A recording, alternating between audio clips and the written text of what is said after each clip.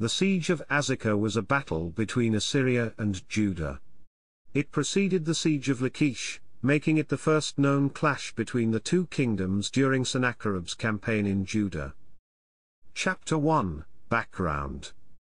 Several kingdoms in the Levant ceased to pay taxes to the Assyrian king, Sennacherib. As a result, he set out on a campaign to once again subjugate the rebelling kingdoms, among them the Jewish kingdom of Judah led by King Hezekiah. After defeating the rebels of Ekron in Philistia, he set out to subjugate Judah, and in his way to Jerusalem he came across Azekah, among the most important Jewish cities. Chapter 2, Battlefield. Azekah was a walled settlement situated on a hill, typical of important Jewish cities at the time.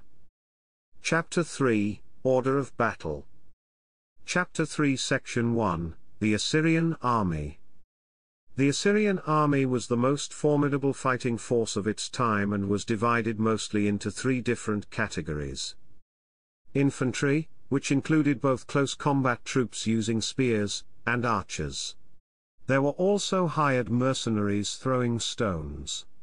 The infantry was highly trained and worked alongside military engineers in order to breach sieges.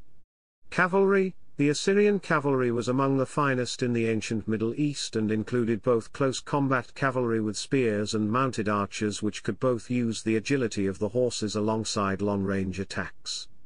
Chariots, which were better equipped for open land engagements than sieges. Chapter 3 Section 2, The Jewish Army.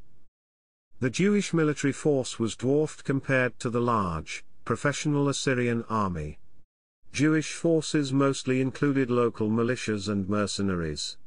There were barely any cavalrymen and chariots in the Jewish army, which mostly included infantry, either for close combat or long-range combat. They were also significantly less organized than the Assyrians.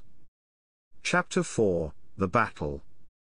The battle is depicted in the Azekah inscription, in which Sennacherib mentions some details about the battle. He mentions that he used battering rams to bring down the walls, which was followed by close-quarters combat between the opposing sides' infantry.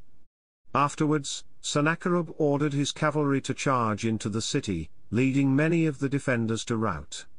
Sennacherib then looted and razed the city. Chapter 5, Aftermath. After the destruction and looting of Azekah, Sennacherib led his army further into Judah, which he once again commanded during the Siege of Lachish. Chapter 6, Ancient Sources. Azekah inscription.